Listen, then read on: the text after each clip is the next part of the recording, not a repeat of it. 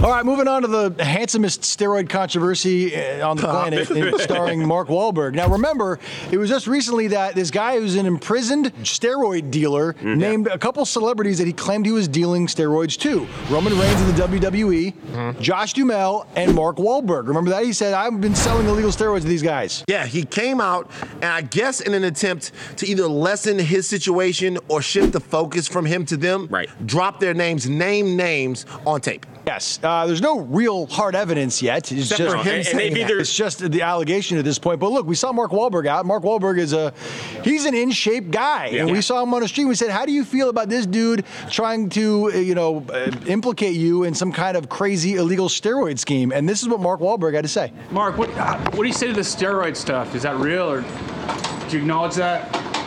All natural, baby. All natural? All the time. All right, man. Glad to hear it. Why is this guy saying this crap? I don't know why is he saying it. Why is he saying that? Why would he say that, It's a complete lie? That's hard work, baby. That's hard work. Okay. That's all that. So you're standing up.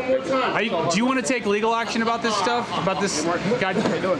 Here's the thing. Mark Wahlberg doesn't seem fazed by it, and I don't seem fazed by it either. But I personally don't care if Mark Wahlberg is taking steroids or not. I don't care. I don't care either, but the way to convince people that you're not taking steroids is not to show your 46-year-old arm it's all natural. That's ripped. He looks great. He's working out for a long 46 years time. old, and he is ripped. You know what the real takeaway from this is? I What? gotta lift heavier, bro.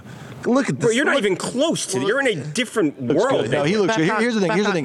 He's not competing in an octagon. He's not competing on a football field. You're not even He's trying to look good for the movies. But you're not even close to me. No, don't worry about me and you. You just compared yourself to him as if you need to lift a little bit heavier weight to get to that level. Don't make me out you over there. Don't make me expose you to these people who don't know you out here. Hey, Van, expose him. I'm not going to. Expose him. Because I love him. I'm not going to. He takes these gym pictures. Yo, show my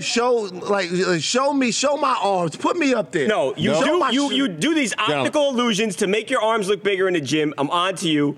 Okay, you Babcock, you know we don't make... That is so weird, because I had people this weekend asking me, when did Van stop working out? See, thank you, Harvey. The question is, when did Harvey Levin stop working out? Because he used to be shredded looking great. Now it looks like a Shar-Pei.